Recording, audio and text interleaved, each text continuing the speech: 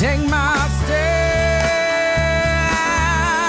Yeah, I am a roaring lamb.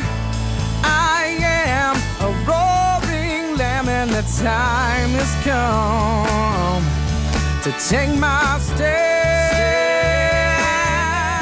Yeah. Hello, I'm Donna Scale. And I'm Tiffany Ross. Welcome to Roaring Lambs. We're a show that provides moving stories of faith. Everybody's got a story, and we want to bring you stories where you can see how real Jesus is to us. So let me ask you, do you have a master plan for your life? Maybe, maybe not. But we're going to introduce you to a man today who knows exactly what his plan is, what he's been called to do, and he's doing and executing it beautifully. Stay tuned. You don't want to miss this show. This episode of Roaring Lambs is brought to you by LifeStoriesCompany.com.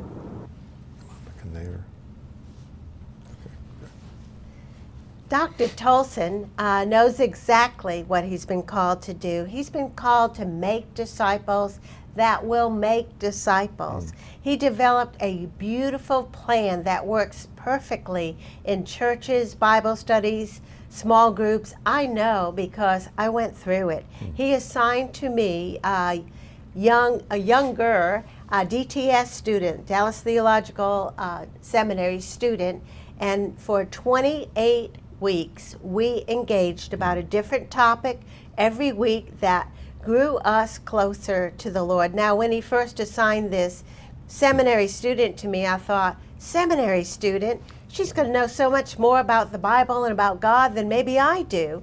But you know, it's not true. It was so beautiful how God made that union work.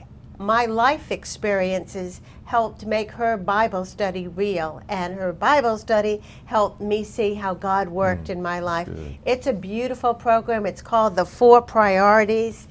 You might have watched Punky Tolson's show. She's unliftable as well, and she has a beautiful story, and she talks about her husband John in that story. So this is John. He has been a chaplain to many sports teams, including the Houston Rockets, the Houston Astros, Houston Oilers, and the Dallas Cowboys. He's authored several books, and I just don't want to waste any more time. I want you to hear Dr. John Tolson's story. So welcome to our show. We're so happy to have you. And we'd love for you to start at the beginning of your story. Tell us a little bit about your childhood and your upbringing. Well, I was born, first of all, at a very early age.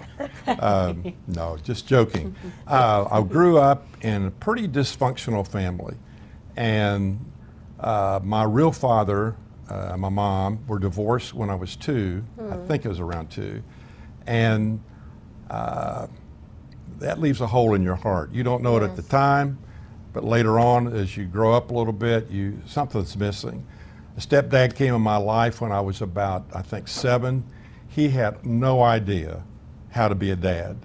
And I love sports, and he didn't like sports. In fact, he literally put down me and the whole idea of playing what he called ball, whatever ball it was.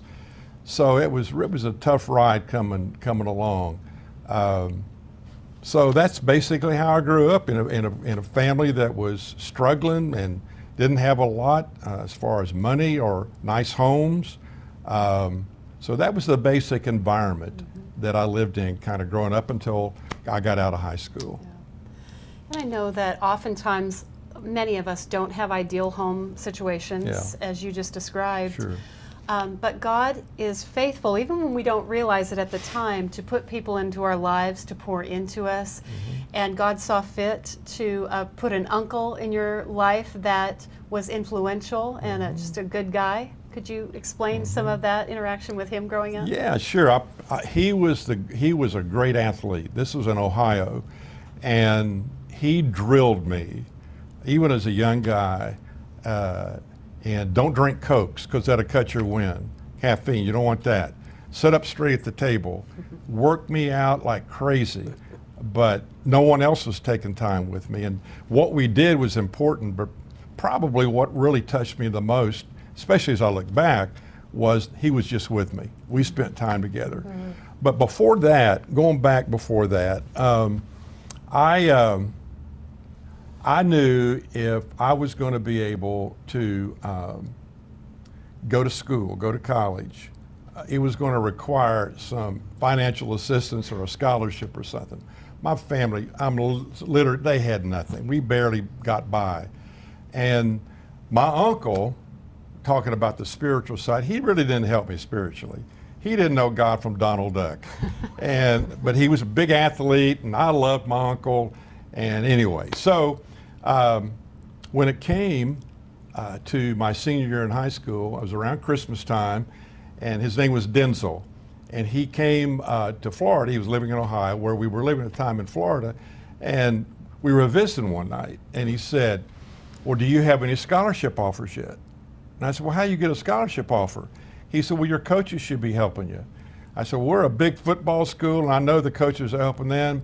And even though our basketball program, which is what I played, was a good one and really coming along great, nobody was helping us. So he said, you have a dictionary? I said, yes, I got a dictionary. So I went to my closet, and I had this little paperback Webster.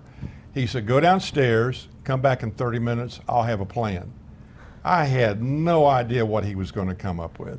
So I come, why you want the dictionary? So I come back upstairs, and he said, all right, sit down. He goes to the back of the dictionary, and it's got all the colleges and universities mentioned in the country. He'd put 50 dots by 50 schools. And he said, all right, and he goes over each one of them. Here's how they are academically, athletically. So get out a piece of paper, we're going to write you a letter. He was dictating, I was writing. So he told me what to write. My name is John Tolson. I go to Manatee High School, Bradenton, Florida. My grade point average is. He said, last year in baseball, my pitching record was. This year in basketball, I'm averaging this many points. And then he said, I want to come to your school, but I'll need a full scholarship. Signed, John Tolson. He said, now write 50 of them. Now, I'm talking no typewriter, no. So I cash in Pepsi and Coke bottles. You get a nickel a bottle, and I got the paper, I got the envelopes, and I got the stamps. And over the next couple weeks, I literally copied that 50 times, stuck it in the mailbox, and I am glad I'm done with that. Never believing anything would come out of it. So in about 2 or 3 months, I started getting letters. And they either offer me a half scholarship or our roster is full if you're free. Next season, we'd like to look at you and have you come try out. Finally got a call from a coach in South Carolina, and he said, would you come up and try out? So I got on a Trailways bus, went 8 hours up and worked out. And when the workout was finished, he said, we'd like for you to come and we'll give you a scholarship. But it was a junior college. I have nothing against junior college, but that's only 2 years. So I'm thinking on my 8-hour drive back on the bus, I've got to have 4 years. What if I get hurt? What if I don't get picked up after the 2 years? I got to get my school. Nobody in my family ever went past the 10th grade. Our family wasn't a highly motivated family.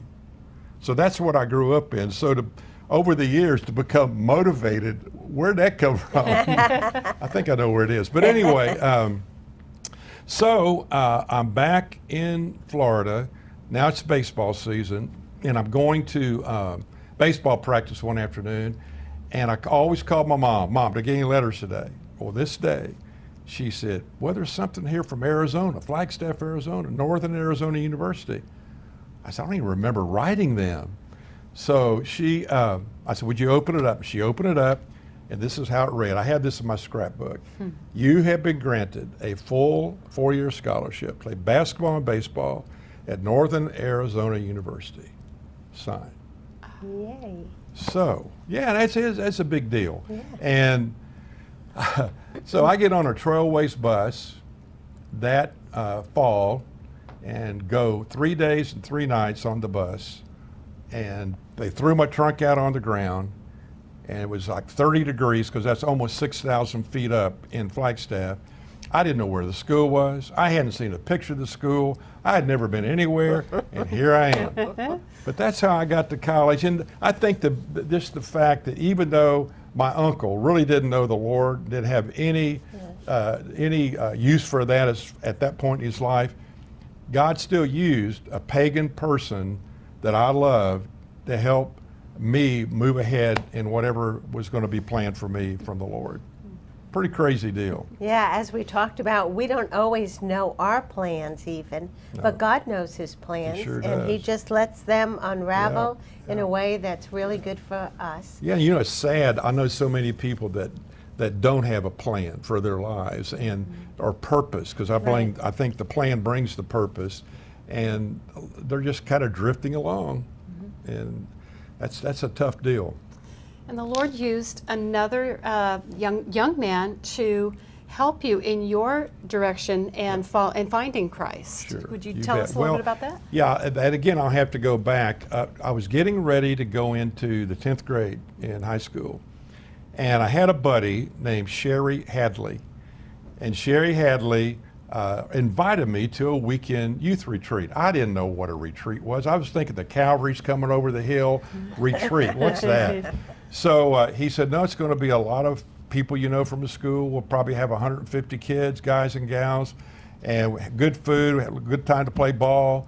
And he didn't tell me everything about this place, but he said that's what it'll be. So I said, sign me up, man. If there are going to be girls there and we're going to eat, I said, and play ball, I'm ready. So on the last night of that week-long deal, it wasn't a weekend, it was a week-long deal, the man that was speaking, every night I was just fooling around the back, talking to friends and cutting up. And that last night, he started talking about Jesus, about the cross, what Jesus did on the cross. And I mean, even as I'm telling you this right now, a chill runs through me, because the Lord grabbed me somehow, some way in my attention, and I listened to every word that he said. And I think what the Lord used in that, at that moment, was, I said, why in the world would somebody do that for me? I don't deserve that. And he kind of went through the details of what he went through before he even got to the cross. So that night, I led by him, I asked Christ to come into my life. And I mean, people ask me a lot of times, said, why are you so excited about Christ and coming to Christ? I said, I can't get over the fact that he loves me. I can't get over the fact of what he's done for me. And so that, yeah. So I'll finish the story. There is some more. I forgot about that. And so college goes by, and I'm in graduate school, and I get a phone call one day that my buddy who had taken me to that retreat, Sherry Hadley, had died. He was in Vietnam and was killed. So I started thinking, man, what if he hadn't asked me to go? Mm-hmm. He probably didn't even know the importance of what he did just by inviting me someplace. Yeah. So a number of years later, I was with a friend, and we were in Washington, and we were going to the airport, Reagan Airport, and he said, have you ever seen the Vietnam Memorial? I said, I've never seen it. So he says, ask the cab driver to pull over.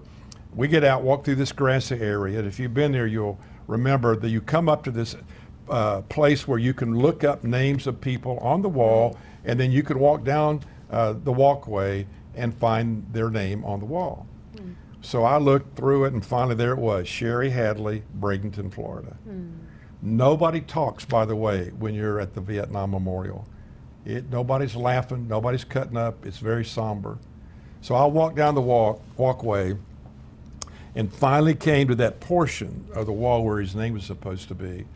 And I go down the names, and then boom, there it was, Sherry Hadley. And one of the points, I'll be eternally grateful for him, but here's one of the points. I think people in our day and time, as they really think about if they could live their life over again, one of the things they would say is, I wish I would have done more things that would outlast me once I'm dead and gone. He did that. Died at 22, had no idea what the Lord was going to do in and through my life over these years. So it all goes back to somebody that cared enough. So you need to go to this deal. You're right, because I often think, what if Yeah. Cecil Kemp hadn't invited me into his office to Yeah. have that talk with me, knowing my background and knowing the need in my life? What would have happened if he never had that talk with me? Yeah, that's right. So I was glad at one point Yeah. I realized that man changed my whole life. Of course, it was Jesus that changed my whole life, but he's the one who told me about Jesus. I wrote a letter to him. Oh. And I thanked him for what he had done. He might not have even remembered what that conversation that he had with me. Yeah, but he understood, and Yes. that, I'll guarantee he loved hearing from you. Yeah, so maybe this whole conversation is about you writing a letter to somebody who led you to Christ and telling them, thank you for the difference that you made in my life. That's right. But we have a lot of great stories to talk about in your life. I know that you met the love of your life, Ruth Ann, at some point, and tell us about Ruth Ann. Yeah, Ruth Ann grew up in my hometown, Bradenton, Florida, which is right below Tampa, 40 miles on the west coast. Her father was one of the first 9 doctors in Bradenton. In fact, the hospital's named after him now. I think he delivered almost 4,000 babies. Oh, wow. Dr. Harris was absolutely one of the finest men I've ever known in my life. But I met her one day, and we dated for a couple years, and she had graduated from Florida State University, and I was in graduate school. But when the time was right, I asked her if she would marry me, and thankfully she said yes. She was an amazing lady. We might talk about punking a moment. They were different personalities, but Ruth Ann was very thoughtful, a very deep thinker. When she spoke, you listened. That kind of person. Not that punky people don't listen, but she was just of that personality and temperament. So I remember so many things that she taught me early on. I was talking about this the other day to somebody. When I was in graduate school on the weekends, these little churches around Georgia would call and ask me to come preach. Well, she would go along with me, and you'd usually get a chicken dinner afterward and some little thing they gave you. But I remember I had one sermon. That's all I had. And that's what I gave every time. And she heard it many times. So this was great. So we're lying in the bed one night talking and reading, and all of a sudden it gets quiet. She memorized this sermon. She memorized it. And this is how it starts, and this is what she said with her eyes closed. It was a hot, dry, dusty day. That was the opening to the thing. She was saying to me, you need to get another one. Come on, that's a good one. You've got a hot, dry, dusty sermon, is right. That's right, exactly. But one of the other 2 things that she really, other than just loving me and been a great, great partner, she said, so when I would speak, a lot of times I would use my verbs incorrectly. And on the way back to Atlanta, she would say, you need to work on that. And I didn't want to hear that. I said, well, that's just me. That's how I am. I make up my own vocabulary. But anyway, but she said, one day you may be speaking to a sophisticated group of people that need to know Jesus. Yes. And you need to get that right. Never did I know some of the things the Lord's allowed me to do. Like speaking in Minnesota a number of years ago to 62,000 dads on how to be a great daddy. So that paid off. And the other one, she said, my folks didn't teach me this. Listen, when somebody does something for you, you got to write a thank you note. What's a thank you note? I said, no, I said, okay. So I would write these little notes, and she called them flashcards, because I look at 1 or 2 lines and thank you, John. So anyway, she, when she was about 28, found out she was a diabetic and started taking insulin. And it didn't slow her down. She really took care of herself, good shape, worked out, everything. But in 1995, at the age of about, I think she was 52 then, she had a stroke. And it was around the thalamus part of the brain, and that's where the gizmo is that tells you and you get the perception of what's hot or cold. Well, she told me, if you cut my body in right down the middle, everything on the left side is like somebody has a hot iron on it 24 hours a day. Oh, wow. So that was the four last years of her life. And we got medication, but you know, she's drugged up. She's not. You're not normal. We had gone to a doctor in North Carolina at Duke, and he had agreed to do this operation. But like a week or two later, she passed away. She had another stroke. So it was so hard for my kids to see that.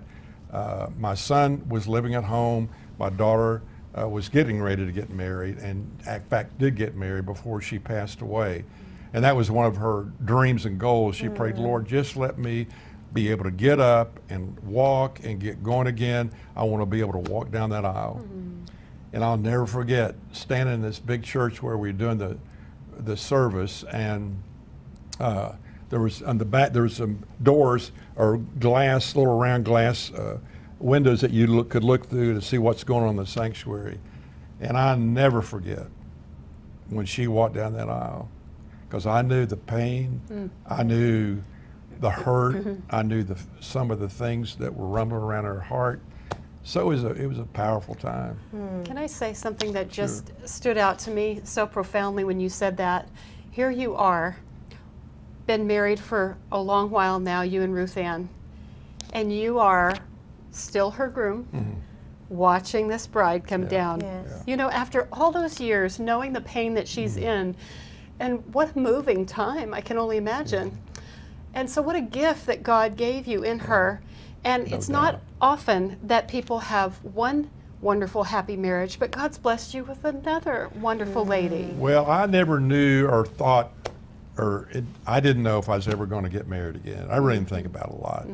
I really focused on my work and spending more time with my kids that first year after she went to be with the Lord. But my kids called up one day and said, I don't think Mom would want you not to be married. And so that kind of freed me up to be open to it. Yes. So then I had friends that started lining me up with people, and I met some great ladies, but I knew in one day, probably like they did too, this was right or wrong. So anyway, finally, my veterinarian, Fred Hall, called and said, we got somebody you need to meet. We've been holding back on her. Why you been holding back? This guy was really funny, Fred Hall, Dr. Fred Hall. So Punky and I met and dated for well over a year. And there's a lot of details here. Sometimes we just like to tell all the intricacies of that dating and that story, and maybe we can do that sometime. But anyway, we've been married 20 years now. We had our anniversary last week in North Carolina. And Punky, I look at Punky and I look at Ruth Ann, both of them amazing people.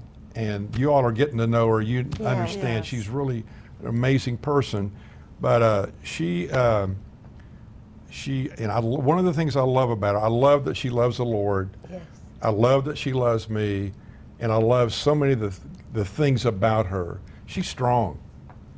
I mean, if she's me, I need to be, hey, hey boy.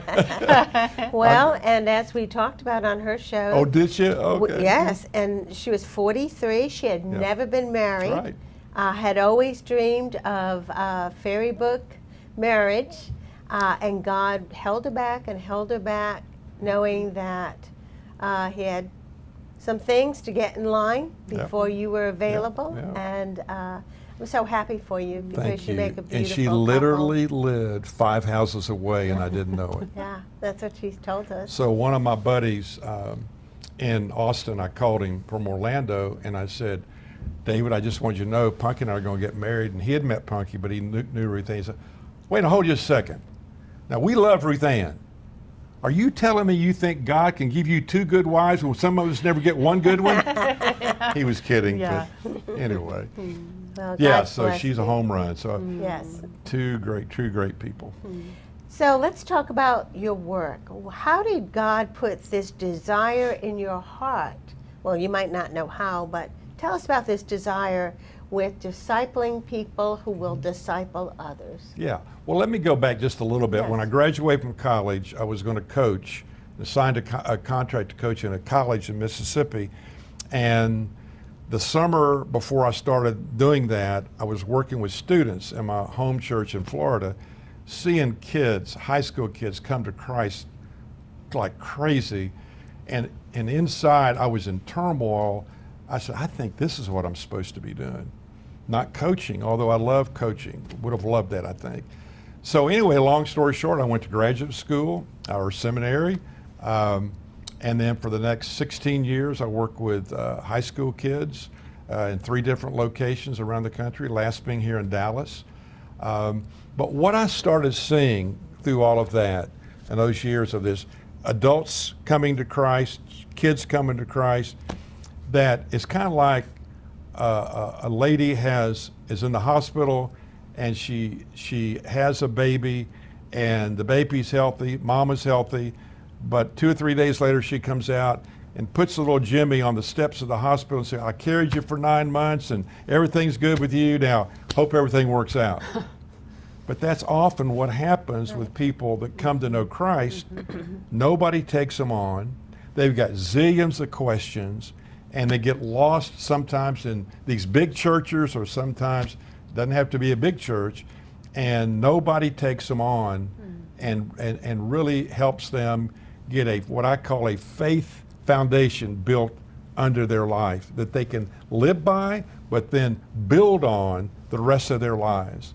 So I have, through the study of Scripture, and especially Matthew 28 and 2 Timothy 2:2, and through several people over the years that had huge impacts in my life in terms of disciple making. I went to seminary and there wasn't one course offered in what Jesus said to do in Matthew 28 to go make disciples. Not one course was offered. But he brought other people in my life that understood the importance of that and showed me how to do it and what to do. And so that's when it kind of caught fire. And then a number of years ago, when I was in Orlando, a group of people in Dallas asked if we would be open, Punk and I would be open to move to Dallas. And I said, what do you want me to do? And they told me what they wanted me to do.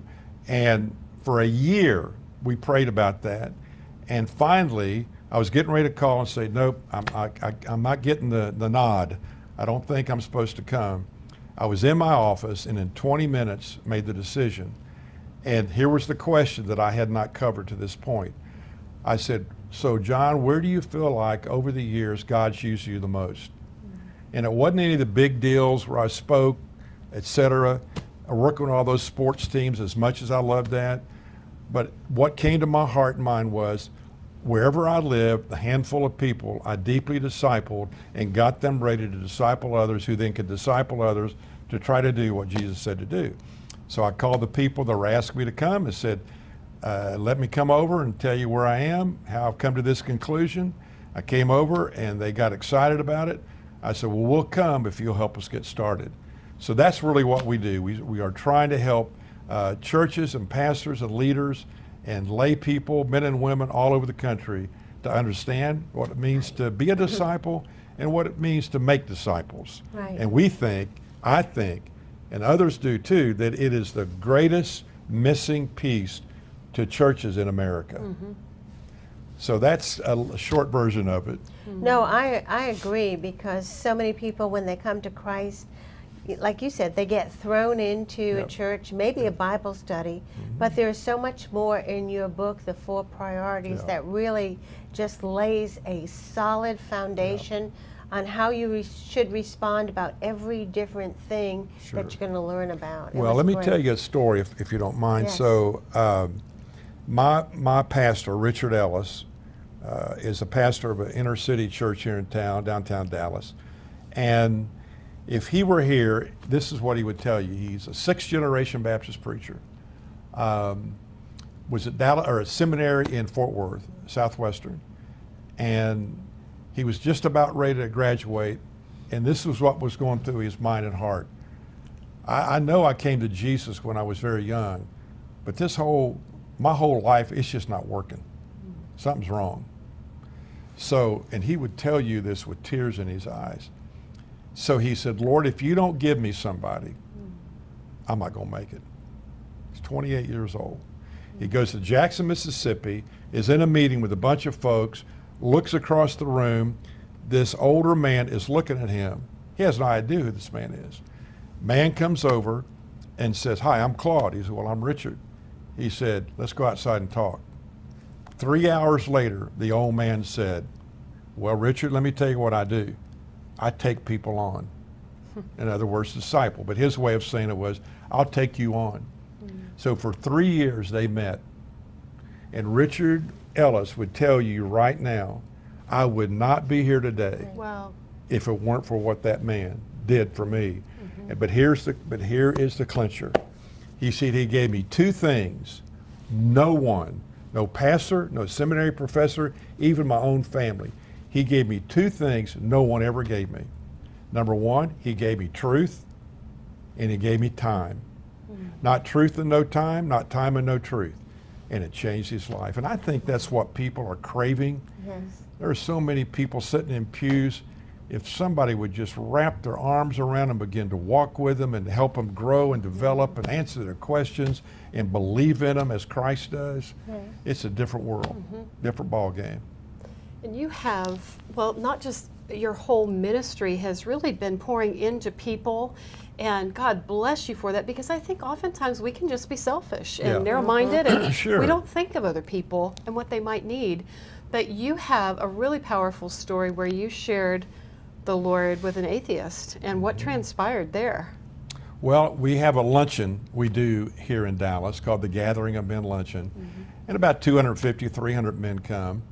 And after one of these a few years ago, a buddy came up and said, I want you to meet my guest today. His name's Rob.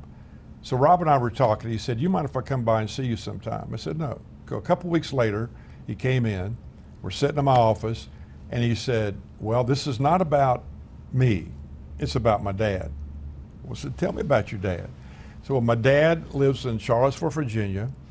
He went to the University of Virginia. He's brilliant. Said he's 70 years old. He's got cancer, and he's an atheist.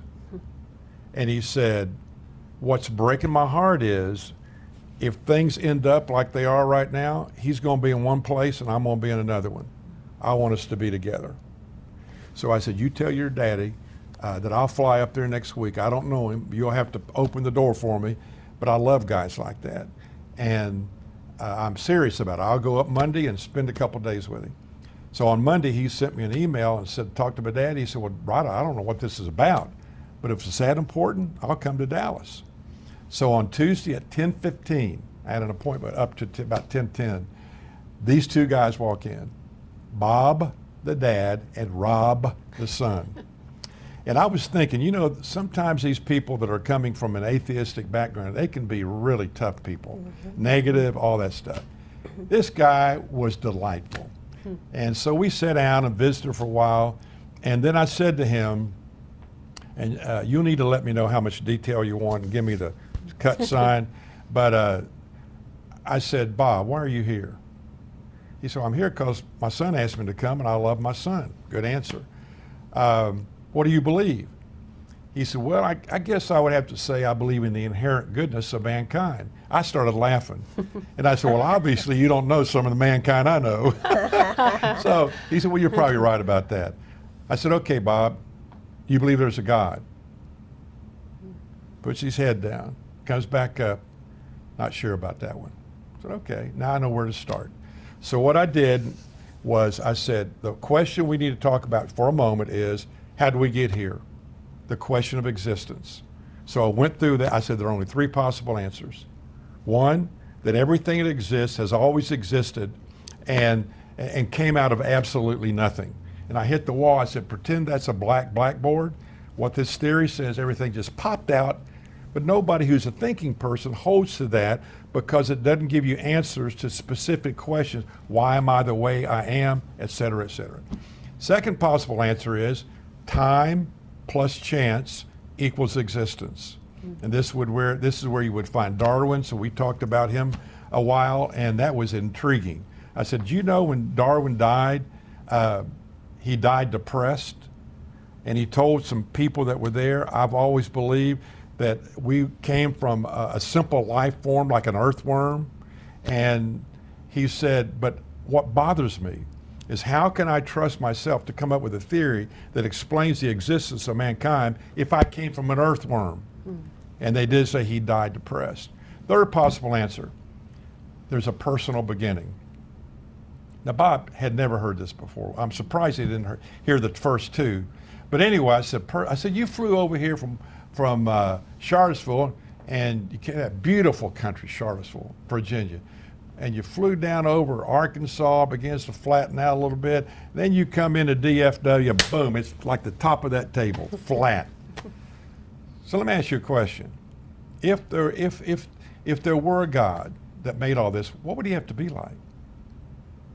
He said, well, he'd have to be powerful.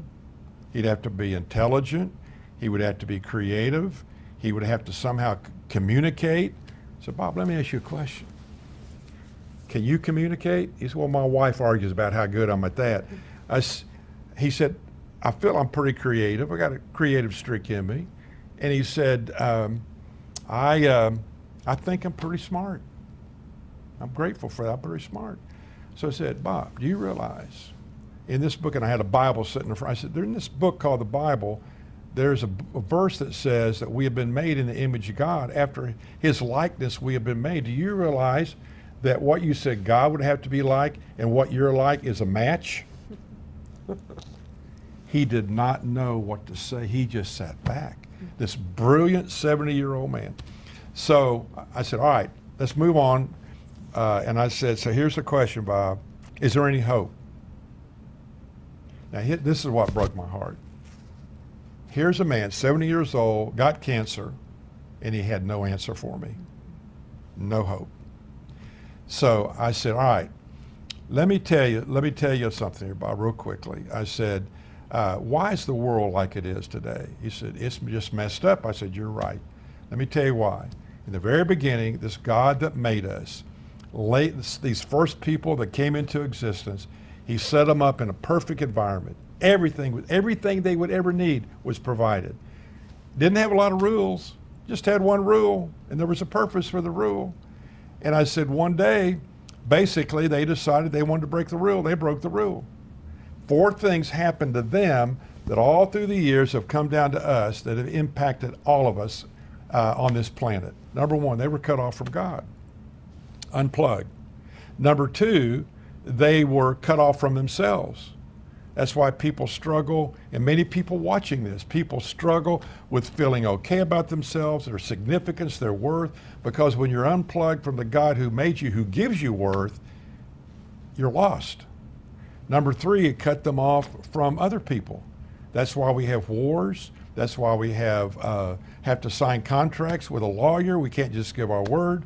And then the 4th thing is everything in creation has been thrown off kilter.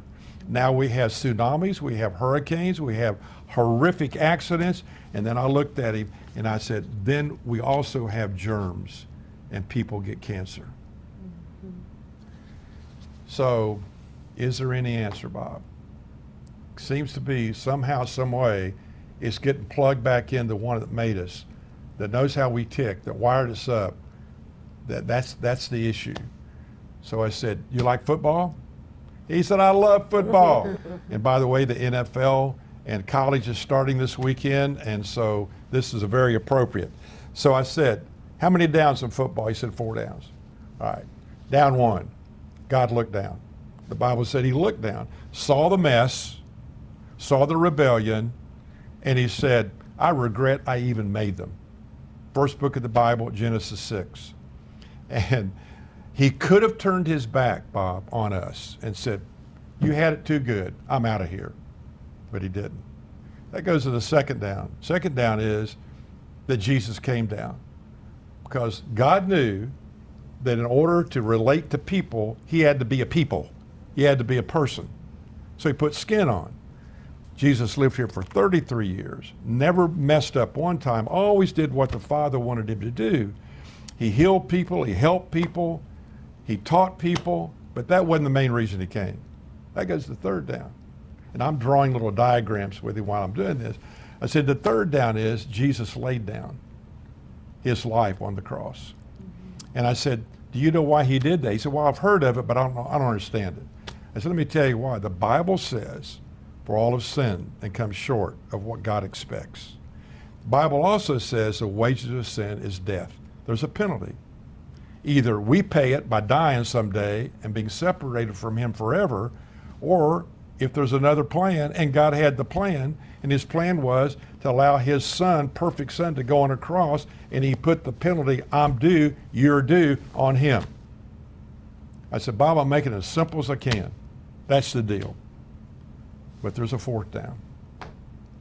The fourth down is we've got to come to a point in our lives where we cry uncle and give up, and we're willing to bow down before him and say, Lord, there's no way I can make it. There's no way, in light of what I've just learned, if this is true, this is the greatest thing that's ever happened, and I want in on it. So I said, Bob, as we closed up, I said, Bob, I said, what do you think? Well, he didn't know what to think, but I knew he was a thinker and it was getting through. So I got my pad out and I drew a circle. I said, Bob, if this is you, and I put a cross outside the circle, and that's everything I've just told you about Christ and who he was and what he did, where would he be in relationship to you? He said, well, he's out there. I said, Bob, let me tell you how this works. He's got to be in here.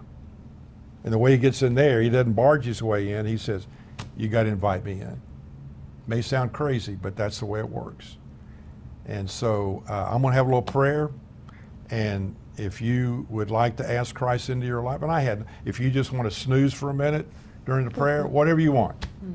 So I bowed my head, and there was a card table, not a card table, but a table in front of us, and then they were sitting on the other side. And so I prayed a little prayer, Lord, come into my life now, clean me up, and help me to become the person you've always want me to be. In Jesus' name, amen. So I raised up and I looked over, and they still had their heads bowed. And I'll tell you what I was thinking. Those suckers went to sleep on me. And I read over, I said, Bob, Bob, Bob, did you pray that prayer? And very slowly his head came up with big tears coming down his cheeks, and all he could do was. Well, his son is very, very emotional. And here he is seeing his father come to Christ. So he's crying, and they're standing up. They're hugging each other. And I said, Bob, you know what? You came in here dead, and you're walking out alive. He died 4 months later. Oh, wow. And Rob, his son, did the funeral. And he said, what do I do? I said, just tell them what happened. Tell them that story. That's all you need to do. Because most of the people that came to the funeral were not followers of Christ. So that's it. Wow. Oh, I got a question. Those people out there, if that's you, and this is Jesus, where is he in relationship to you? Is he out there? Like a guy told me the other day, oh, he's getting closer. Closer doesn't count to anything but horseshoes. He's got to be in you. So you might want to do what my dear friend did. A short time we knew each other, but he made that bold step and asked Christ to come in his life. And that's everything changes when that happens. Some of you say, well, I've done that, but I'm not sure. I think he's there. Well, then maybe you need to pray the in case prayer. Lord, I think you're there, but in case you're not, come on in. He doesn't play spiritual hopscotch. Once he's in, he's in. So make sure that you can seal the deal that he's in your life and you're following him.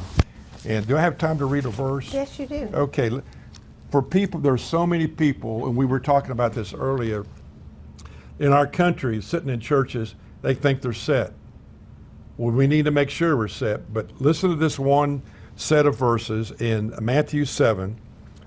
Jesus says, not everyone who says to me, Lord, Lord, will come into the kingdom of heaven, but the one who does the will of my Father who is in heaven.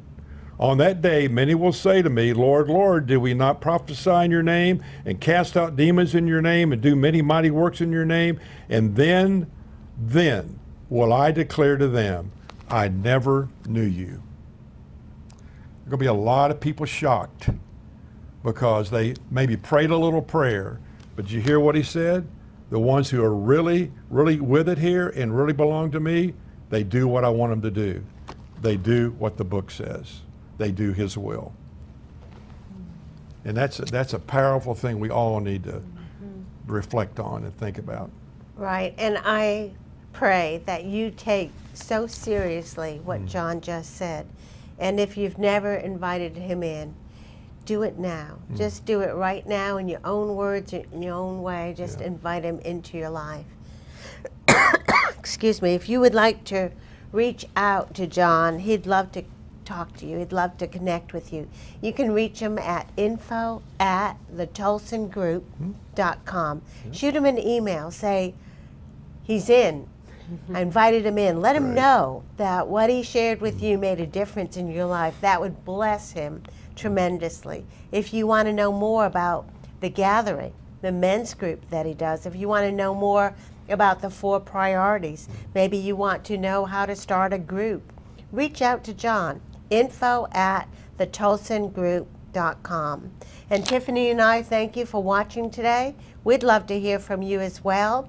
You can reach out to us at info@roaringlambs.org. If you know Jesus, make a difference. Go out and share him with someone else. Roar about the goodness of God.